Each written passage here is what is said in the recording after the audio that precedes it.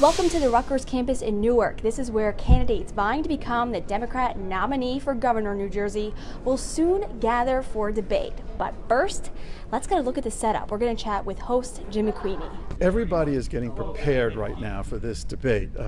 So everybody has to get the lighting correct. We have people sitting in the chairs. That's okay, guys. You can sit there. That's all right. No big deal. And they're getting the host chair. That's me, the moderator, and they're getting that damn right right now. Those attending include Assemblyman Wisniewski, Jim Johnson, and Senator Lesniak. Top runner Phil Murphy, he decided to pass. Which is not uncommon for a front runner. It's sort of like the sound of one hand clapping. But the show must go on, and right now it's figuring out who gets what seat. So they negotiate before a debate, and they look to sort of see, how can I negotiate to get in, say, this chair?